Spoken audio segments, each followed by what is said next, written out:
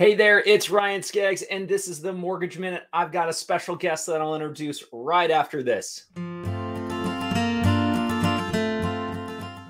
Hey there, thanks so much for tuning into the Mortgage Minute. My name is Ryan Skaggs. I've got my special guest, Maeve. You say hi? You say hello?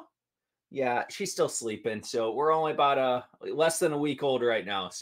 But we wanted to talk a little bit about where interest rates are at, where the mortgage market's at, and what we see happening as we move forward. It is end of October right now.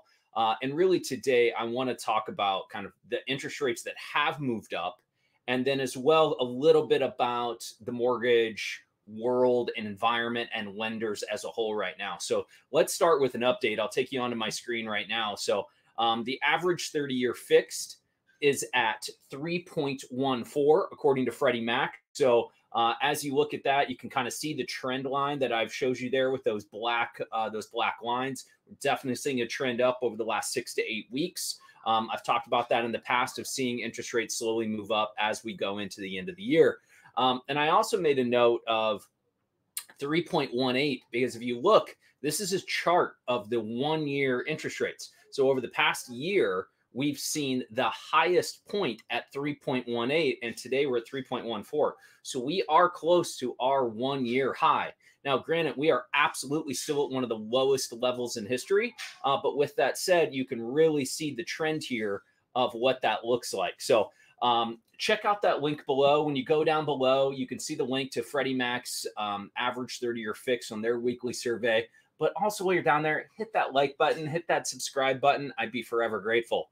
Now, while I have my special guest here, we will be doing a new series or season 2 of A Man and a Baby Talk About Mortgages. So check out the YouTube channel and check out a couple of the other kind of seasons that I have on there and subjects that'll be only for first-time home buyers. Will be really breaking down the basics of the mortgage process and understanding how to select a lender. And that really comes into what we're going to talk about today, breaking down lenders, not the loan officer, but the actual lender. And how I break it down for people is the 3 Bs. So you've got a mortgage broker, which is typically brokering the deal from the client or the borrower to the actual end investor. And sometimes they'll use other resources in the middle. They may broker the deal to, a hedge fund in California and have it underwritten out of Minnesota is what they would call a contract underwriting. So typically a lot of brokers would not have their own resources in-house necessarily or sitting next to them each day. It would be a smaller team typically as a whole, and they'd be brokering the deal with that end investor. They've got a lot of programs available, but they don't have as many of the resources. They run a pretty skinny kind of resource employee count because they are brokering it, right? The next one is the bank. Banks as a whole, pretty easy to understand. Banks are loaning out their own funds out to, the general public for a mortgage, for commercial financing, for small business financing, whatever that may be. But they typically have one way of doing things.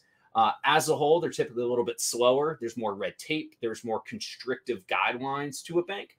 They want the most vanilla loan that they can do over and over and over again, as many times as possible.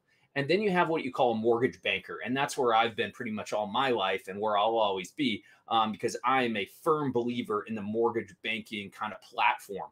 Is that mortgage banking, we have our own money. We're funding the transaction with our money and using our resources from start to finish. So whenever a client comes to me, and this is a question you should be asking if you're a borrower and looking at purchasing is, how many people am I going to be dealing with during this transaction? And for myself and my team, that's a very big point of contention. It's myself and my team captain. That's it. There's 2 people that actually speak with a client from the day one of when a contract is received all the way to closing, only 2.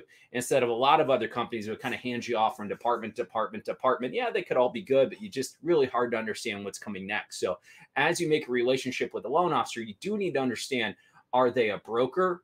Are they a bank, or are they a banker, right? So as a mortgage banker, it is myself, my dedicated team captain, my dedicated processing team, underwriter, and closer, but you only speak with 2. So it's a mortgage broker, mortgage bank, and then a mortgage banker as we split into the 3 Bs of what you look for when you're looking at a lender. So again, this is Ryan Skaggs for the Mortgage Minute. Thank you so much for tuning in. I don't think my special guest ever woke up here to say hello, but definitely check out. We'll be putting some new videos up on A Man and a Baby Talk About Mortgages next. So thanks so much for tuning in, and we'll see each other again very, very soon.